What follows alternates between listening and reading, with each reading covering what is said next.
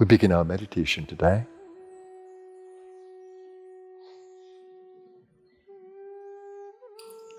Let's center in the stillness of being.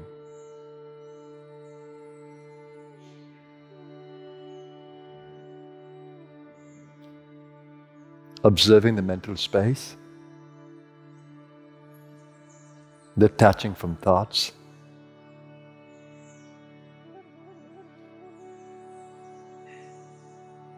and staying in a posture of witnessing, just observing, pure observing, no judgment, total acceptance of every thought in the space, but detaching from it.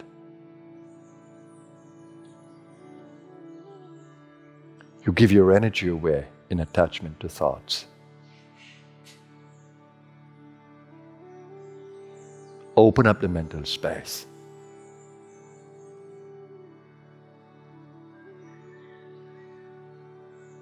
Your awareness can expand beyond the gross experience into the subtle field of the mind and heart and vital energies. Stay as a witness. Then you can go deeper into consciousness, detaching from the gross and the subtle constructions.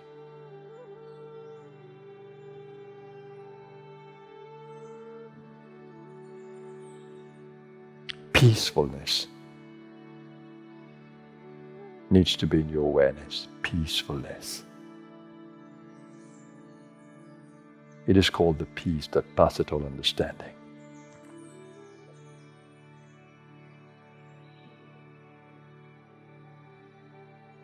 Have faith that it lies within you. You have had glimpses of peace.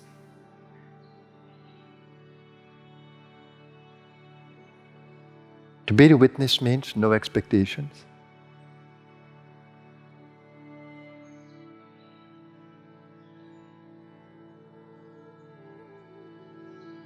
Accepting the play in the consciousness as divine.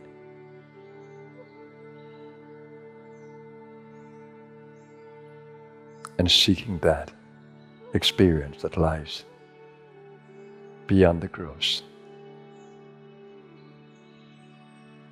and beyond the subtle constructions.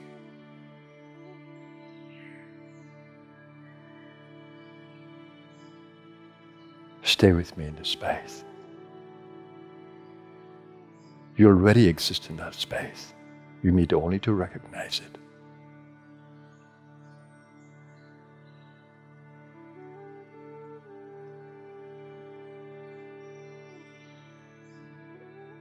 Don't create any intention and accept to let go of everything.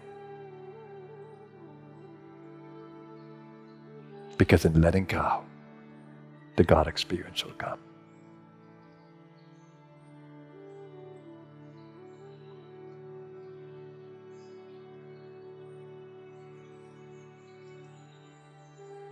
Stay with me in the silence. Continue to deconstruct. Continue to let go. Continue to detach. And understand the greatness of this practice.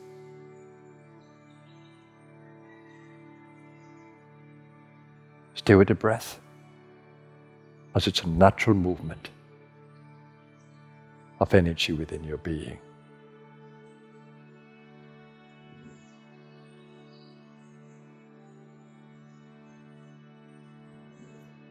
Stay with its rhythm, harmonious rhythm of the breath. And you have the joy of traversing the spinal column and brain with your attention, that you may experience the subtle energy system.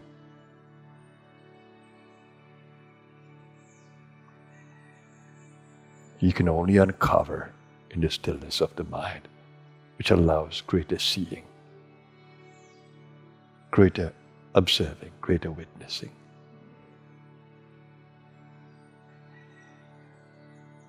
Everything depends on you.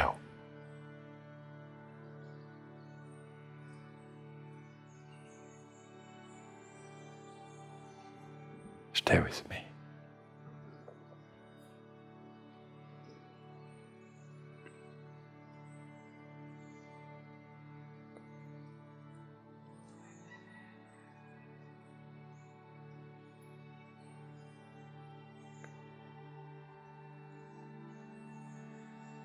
For those of you who know the microcosmic orbit, it's a great practice as it's already going on inside of you. You're only aligning to its natural rhythm.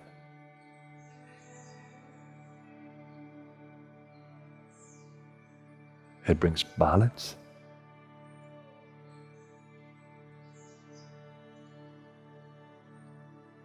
And it allows you to flow with the rhythm of the universe.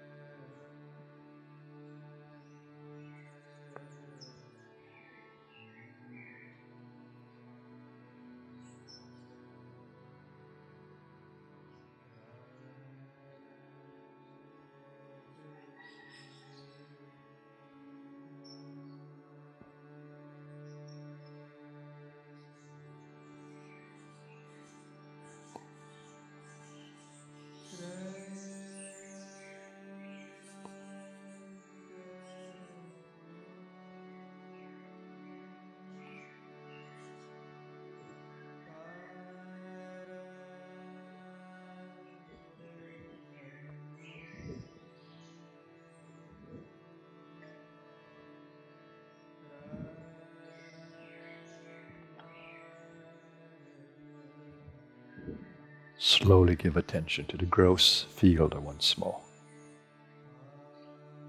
The gross physical body, the earth, nature around you. Bring in more of the gross breath as you open the belly to breathe, the chest, breathe into the throat. Energize the senses, becoming more aware of the world around you. And remember that your soul, your conscious being, and your subtle energy being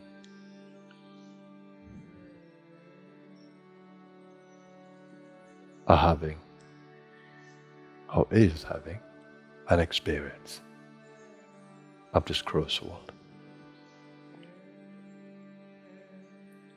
And remember, this is a karmic journey, that you're here with a purpose,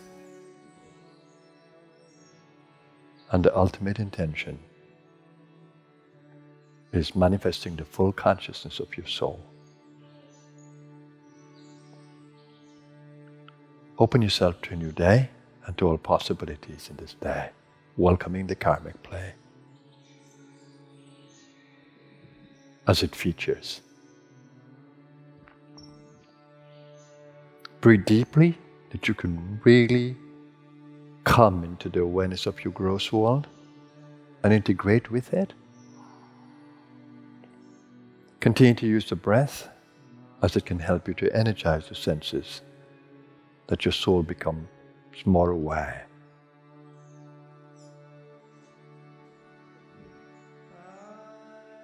Of the space, the gross space.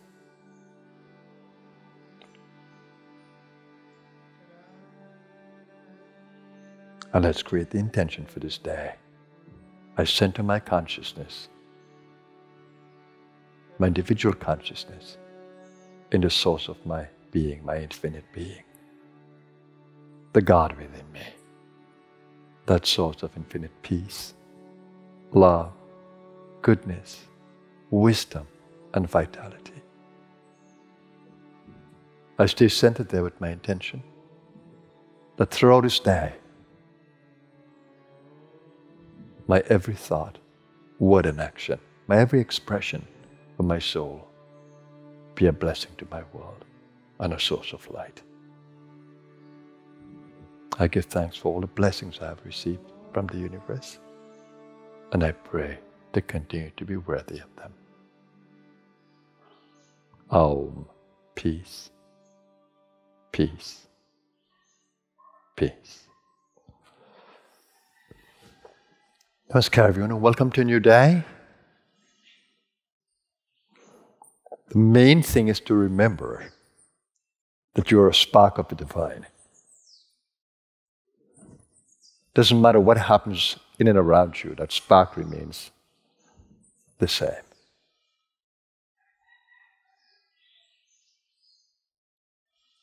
So if only you can have this faith that the universe resonates inside of you as a divine, then in meditation, your intention will be, how can I align myself to that? How can I uncover that? How can I experience that? That's what your intention will be. And if there's a promise of something, there is hope in your being. And if you resonate with truth, as expressed by masters who have walked the path, who have made the journey, who live in the experience, if you resonate with that truth, well then the promise will be even more for you. And the hope will be great.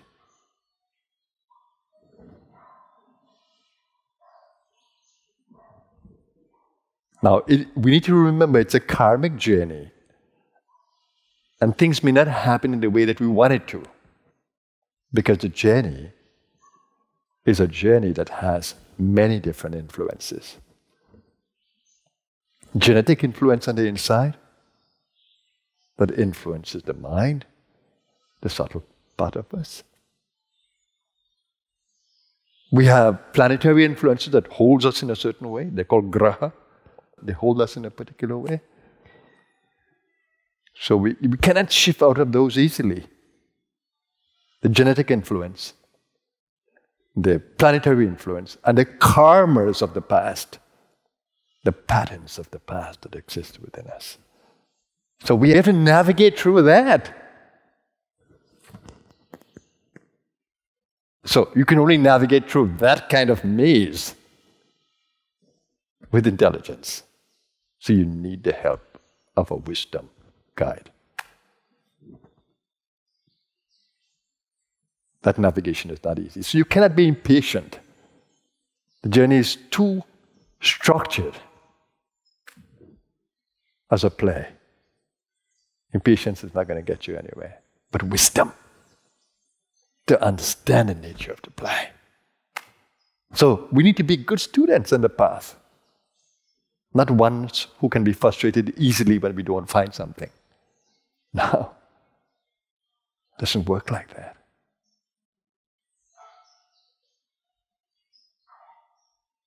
But when you can decode it, when you can see it,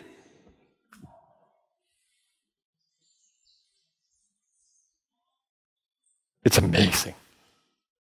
Then you can see the blueprint. What the planetary systems say in their astrological configuration. What the genes say. What the karmic patterns say. And then you can see your path. So you know why things can't happen in the way that you want them to happen. But they will happen as you begin to deconstruct, as you begin to see, as you begin to detach, as you begin to observe better, and as you begin to really venture with wisdom. It's like a minefield. You have to be careful and you have to remove things. Karmic patterns are continuously influencing you. Planetary influences are continuously influencing you. Genetic patterns are continuously influencing you. So when you begin to see them, when you begin to understand them, and you begin to work through them, it's an amazing journey. But we need a guide that we can resonate with. So the journey holds hope, it holds promise, and when masters are in our space, even greater so. So don't give up on the journey, don't be impatient. Be wise. Be wise as a seeker. Everything is there. It's a play. The divine is playing hide and seek with us. Everything is there. It's only for you. So you need to be a wisdom seeker. You need to be the one who enjoys decoding and deconstructing and seeing things. You need to be that. And you need to have the desire to work through wisely. Not impatiently, but wisely. When I say come into the inner space with me, you may take that in the way of, it just says to meditate. No. My field is open to everyone, if only they can share it. So when I say, come into the space with me, it's a deep, deep invitation saying to you, my field is open to you. Tap into it. The presence is expansive. The energy waves from the field are expansive. So when you get caught in your own mind and you're meditating as you want, you miss the whole field. But if you can tap into the field, you'll say, oh my God, I don't even need to think. I just need to be in this space.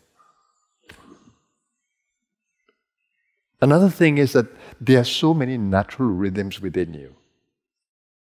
Pranic rhythms, breath rhythm. Every cell within you has its rhythm. Everything within you has a rhythm. If only you can harmonize with all those rhythms inside of you. That's why I asked you to do the microcosmic orbit, because it's a rhythm that is happening already. Breath is a natural rhythm. Don't force the breath how you want to. Get its naturality, get its normal flow, and work with it gently, aligning yourself to the breath. And the breath will teach you how to go deeper. Get into the rhythm of the microcosmic orbit, and it will teach you. It will teach you. especially when you're with the Master. And the Master says, do it. Have a blessed day, everyone. Namaskar.